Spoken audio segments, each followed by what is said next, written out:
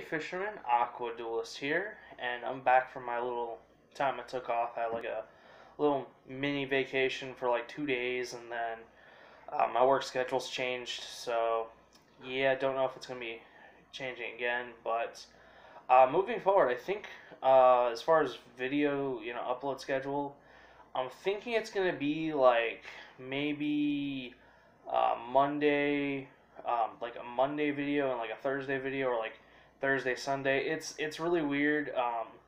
Those are like the 3 days I'm looking at right now. Still gonna be going for 2 days a week. So yeah, I just wanted to announce that real quick, um, so everyone's not wondering what's going on. But yeah, so back and doing a update to my XYZ Dragon Cannon Turbo deck, and this card got a new card, or this deck got a new card support in King's Court, and really just surprised and happy about that. And this is actually, like, this deck is the most viewed on my channel.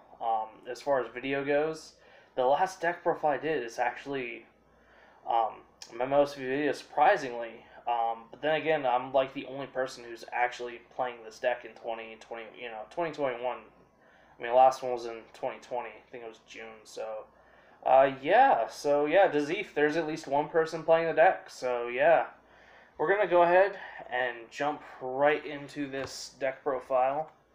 So, starting off with the monster lineup. Playing 3 copies of X head cannon here. I really wish he was a Union, but sadly he's a vanilla. But that does open up some really weird support. Next, playing 3 copies of Y Dragon Cannon. He can only be equipped to X. And then we're playing 3 copies of Z Metal Tank. And Z Metal Tank can be equipped to either X Head Cannon or, our Y Dragon Head here. So, just want to, clarify that real quick. People wanting to, go into this deck, because it matters somewhat. With certain cards, it actually matters. So, going off to our other monsters. So, I'm playing 3 copies of Gold Gadget here, and 3 copies of Silver Gadget. So, these are like our extenders in a sense. This deck can very easily make rank 4s, so we are open to not only fusions, but some pretty good, just rank 4 toolbox stuff. So, excuse me, that's always nice. So I just felt like I wanted to max out on the gold and silver gadgets. Like, honestly, they're just solid machine light extenders, and it's got some synergy there with the deck. So now I'm playing 2 copies of Union Driver.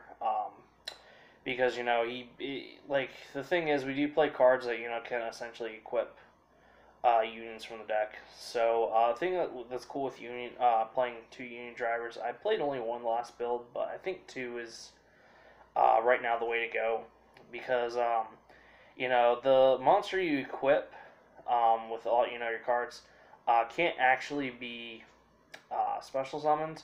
So what you could do if you really wanted to go for a rank 4 play is you could essentially equip him, then banish him, and then equip, your Y or Z piece, and then special summon them if you want to do a rank 4.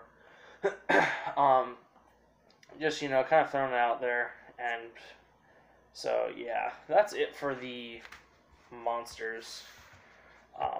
Overall, this deck's not actually, like, expensive either. Like, it's a solid, like, casual budget deck, honestly, even though it's, like, all hollowed out for the most part.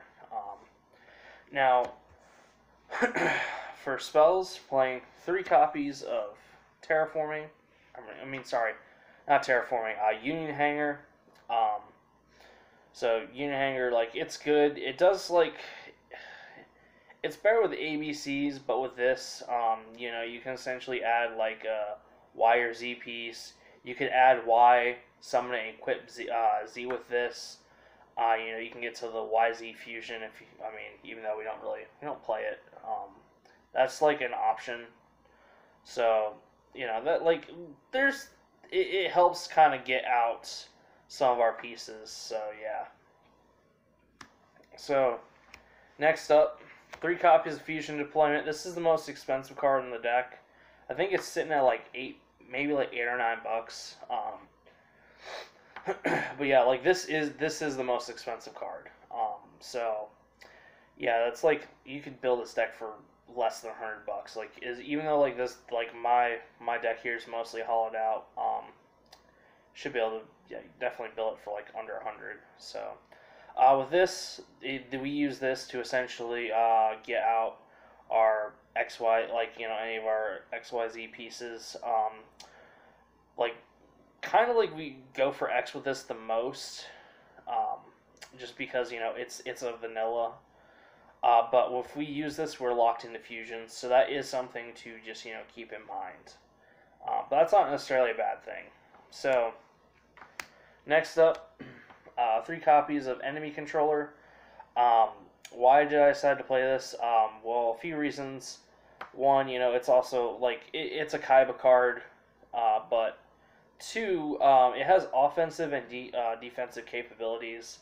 You essentially, if you could book a moon, your opponent's monster. Also, what you could do is, like with your gold and silver gadgets, you can essentially summon them, tribute them, and then just steal your opponent's monsters for the turn. So there's like some really weird like OTK kind of potential there. If you really want to, try to OTK, steal their stuff and go for it. But we're not playing a whole lot of Link monsters in this. Actually, we're only playing 1. But you could steal their stuff and then just link it off. I just love it. It's like honestly just a solid card, I think. So I'm playing 2 copies of Unauthorized Reactivation. So with this, you basically equip a union from your deck to an appropriate target. The reason why I'm playing 2 of this and 2 union drivers, you can only activate this once per turn, and then union driver, the effect where you banish it to summon grab from deck a union monster and equip it to the monster is equipped to. That's like a once per turn too. So you don't want to open like more than 1 of each really. So yeah, that's why I do 2 of each of those. 2 copies of Unexpected Die. I bumped it down to 2. Like we have Fusion Deployment, but like I don't know. Like I think Fusion Deployment's just better. Excuse me. Than Unexpected Die. Because Unexpected Die, you have to control no monsters. With Fusion Deployment, it just special summons from deck. So, but you're locked in Fusion. So you never really want you never want to see this out after the first turn or your opening hand. So that's why I only play that too. Then I play 1 Monster Reborn, 1 Regeki, 1 Harpy's Feather Duster, 1 Terraforming, and then 1 Double or Nothing for the spell 1-ups for the spells. Utopia Double OTK is just stupidly good in this deck. Like, straight up. It's super easy to do for the most part. Okay, so going to the traps. Play 3 copies of the new XYZ Hyper Cannon. So, a lot of people are saying this card's bad, and I know I did a video on this specifically. I'll link that in the description below. Just briefly what it does. So, continuous trap on your turn. You can shuffle, or not shuffle, you put a banished Light Union machine from your graveyard, or from your banished zone. Sorry. Kind of tired, it's late. And you put it on the bottom of your deck and you draw a card. And then during your opponent's turn, you essentially discard cards from your hand and then destroy, that number of cards, you destroy cards your opponent controls equal to the number of cards you discarded. So effectively with this, you get to use XYZ Dragon Cannon's effect pretty much on your opponent's turn. That's what it really does. And then your turn, you essentially get to draw 1, which is pretty freaking nice. Then, you know, it also recycles your light unions, so that's cool. Uh, hate how it can't recycle, you know, our X piece. So, yeah. And then 2 copies of Union Scramble. Last few slots I thought pretty hard. And I just felt like this overall really good card to play. This essentially targets 3 of your light light union machine monsters, or, you know, just light machine monsters that are banished. And you special summon it, and then you can, except for the turn that sends a grave, you can banish it and then summon 1. So that's pretty cool. It's kind of like got like a neat little like almost like OTK-ish aspect. That's kind of what you want to do with this this build. I feel like that's just kind of really the best way to go about the deck, playing the deck as of right now. You kind of just want to like OTK, like clear board and OTK. It's kind of what you want to do. So going off to fusions, we play 3 of the big bad boy XYZ Dragon Cannons. Why am I playing 3 and not 2? Well, reason why is because of fusion deployment. As I said, we're not playing the fusion of, what was it, like, Y and Z. So, if we make the second one and we want to use fusion deployment to get another piece out, we have the 3rd copy. So, yeah. Next up, we play 2 copies of XZ metal tank cannon. If I remember correctly, this is the one that deals with face down traps and spells. So yeah, you essentially discard and then you can destroy a face down trap or spell. And we do 2 copies of XY Dragon Cannon. This is pretty much the same as XY here, but this does face up traps and spells. Reason why I'm playing this is because Sky Strikers are, they're back. There's like field spells and stuff, so I opted to play two of these just in case. So yeah. And that's it for the fusions. Now, off to the XCs. Now, obviously, we're playing the full Utopia package, which is the one Utopia double, and then the Lightning. The reason why I play all 3 is, let's say we draw into double or nothing. Well, now you can make this, and a lot of times your opponent just wants to shotgun the Ash immediately, which if they do, you can basically just say, I'm not using the effect, but thanks, now I know you have an Ash, and then you can go into this. And it leaves, Utopia in the deck, or in the extra deck, and you can essentially use it for, defensive capabilities.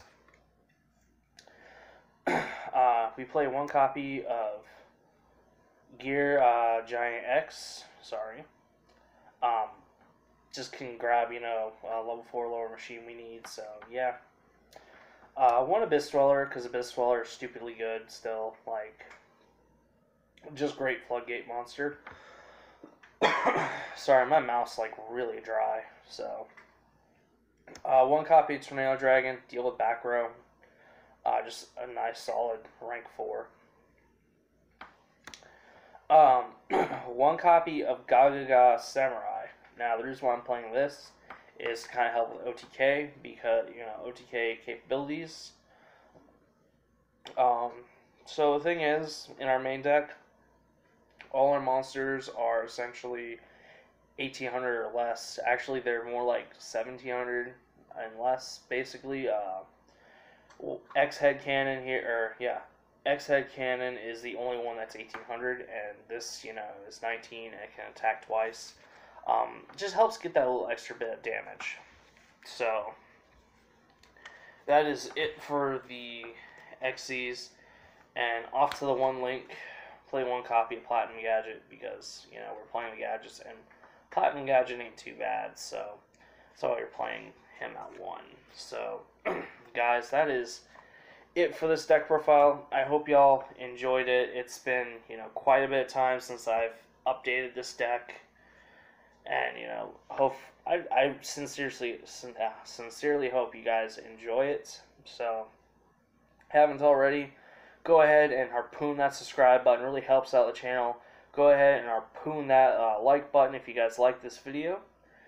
And go ahead and drop any comments y'all have. And link in the description down below to my Instagram if you guys want to, you know, see a little bit of behind the scenes stuff, just other stuff I'm doing in life, I guess, kind of. I post like my weekly fishing trips, pictures and stuff in there. So, yeah, guys, I will see y'all in the next video.